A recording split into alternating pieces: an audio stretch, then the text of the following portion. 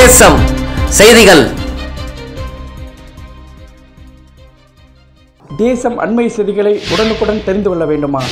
Facebook, Twitter, Telegram, தேசம் TV Malaysia வாயிலாகவும், தேசம் டிவி இன்ஸ்டாகிராம் வாயிலாகவும் எங்களை பின்தொடரலாம். கிடாவில் ஆட்சி மாற்றம் ஏற்பட்டுள்ளது. கிடாவில் புதிய மந்திரி பசாராக ஒருவர் நியமிக்கப்பட்டுள்ளார். கிடாவில் நடப்பு மந்திரி பசார் ஒருவர் பதவி விலகியுள்ளார்.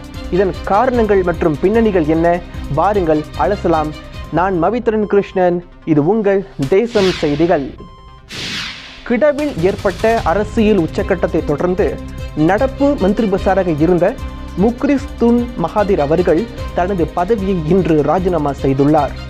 மேலும் அவருக்கு பதிலாக 14வது மாநில மந்திரி பசாராக ஜெனரி சட்டமன்ற உறுப்பினர் முகமது சனுசி அவர்கள் நியமிக்கப்பட்டுள்ளார்.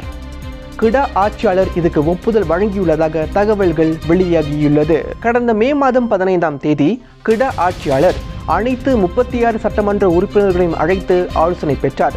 அதன் அடிப்படையில் முகமது சனுசி அவர்கள் நியமிக்கப்பட்டதாக தெரிகிறது. மேலும் அவருக்கு சட்டமன்ற உறுப்பினர்களின் ஆதரவு இருப்பதாகவும் தெரிகிறது. இன்று மாலை பதவியேற்பு சடங்கு நடைபெறும் என்றும் பெரிதும் எதிர்பார்க்கப்படுகிறது. மேலும் பல அண்மைய செய்திகளை உடனுக்குடன் தெரிந்து கொள்ள தேசம் தொலைக்காட்சியின் சமூக வலைத்தளங்களான முகநூல், படவரி, கீச்சகம் மற்றும் வலையொலி ஆகிய அனைத்து அம்சங்களையும் இணைந்து எங்களோடு பயணிக்க தவறாதீர்கள். தேசம் தொலைக்காட்சி, புதிய சரித்திரத்தை படைப்போம். நன்றி. தேசம் அண்மை செய்திகளை உடனுக்குடன் தெரிந்து கொள்ள வேண்டுமா? ஃபேஸ்புக், ட்விட்டர், டெலிகிராம், தேசம் டிவி மலேசியா வாயிலாகவும், தேசம் டிவி இன்ஸ்டாகிராம் வாயிலாகவும் எங்களை பின்தொடரலாம். மேலும் சமூகம், சமுதாயம், வர்த்தகம், சுகாதாரம், மக்கள் பிரச்சனை உள்ளிட்ட செய்திகளை தெரிந்து கொள்ள தேசம் தொலைக்காட்சியை பின்தொடருங்கள்.